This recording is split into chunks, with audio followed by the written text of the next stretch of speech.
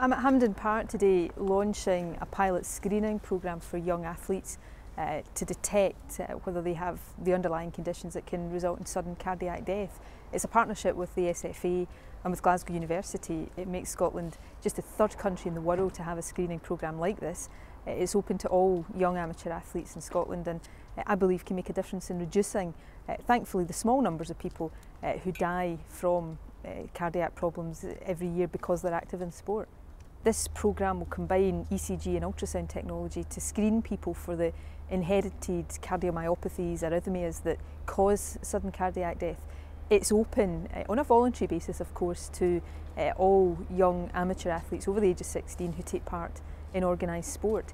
And the big benefit of it is that it gives young people the ability to take part in sport with the assurance that they're fit and healthy.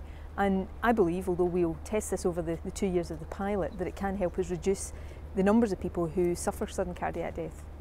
The cardiac problems causing problems during exercise are mainly structural abnormalities in young people and coronary artery disease over the age of 30.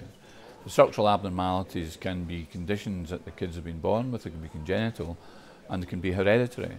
So it can affect the heart muscle, which can lead to problems of abnormalities of the electrical system as well.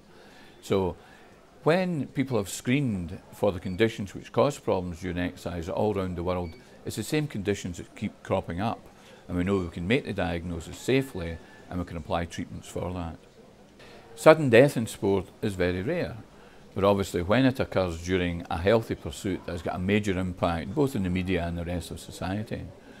In Scotland, about 75 youngsters under the age of 25 die annually from sudden cardiac events.